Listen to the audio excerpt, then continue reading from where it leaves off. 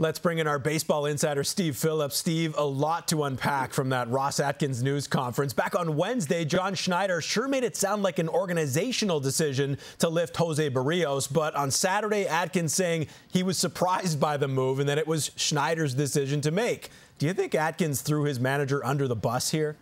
Yeah, there seems to be a difference of opinion on all of this, doesn't there? I mean, John Schneider, I get what he's saying, that it's an organizational decision where he's gathering information from different departments. He's getting input from other people, including his coaches and some people in the analytics department. So generally, it's an organizational decision, but it's him making the decision. Ross Atkins, listen, he made it really clear. This is all on John Schneider.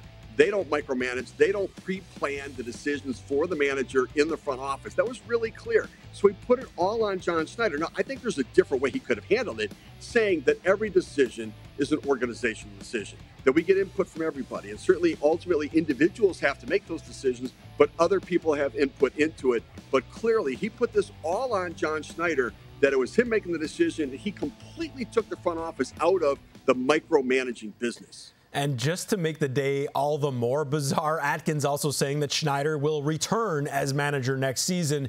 Do you agree with that decision, Steve?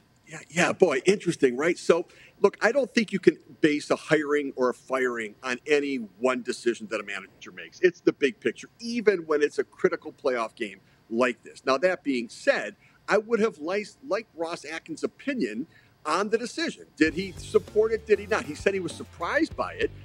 And he also understood the logic that went into it. He also, interestingly, said that the players knew the chance of a decision like this happening, where he was surprised by it. So some part of there conflicted a little bit with it, because I would think if the players knew, he would probably know that there was a chance this decision could happen as well.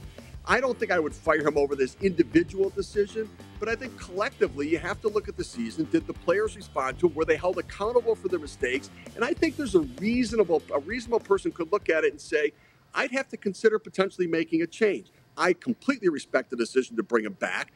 That being said, this rather significant wrong decision from John Schneider must not have been a fireable offense. So we got some answers on Saturday. I'm not sure, Blue Jays fans loved the answers, but we did get answers. Now we got Blue Jays president Mark Shapiro speaking on Thursday. Steve, what do you expect to hear from him when he speaks?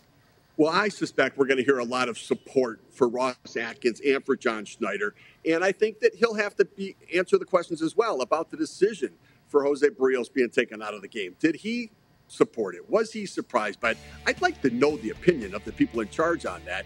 Clearly, when you're surprised by it, it probably means you don't agree with it. Just say it. Let us know what it is. But in the long run, I think he's going to say a lot of positive things about the year, that they're disappointed in the outcome of the result. You can kind of write the script for a president of the organization in this way. That being said, I think it's clear that they're going to have to make some changes, whether that's in uniform coaching personnel or with significant player changes to take the next step for the playoffs for next year. Well, the end of October marks the 8-year anniversary of Shapiro taking over the Jays. 0 division titles since, and they haven't won a playoff game since 2016. Thanks for this, Steve.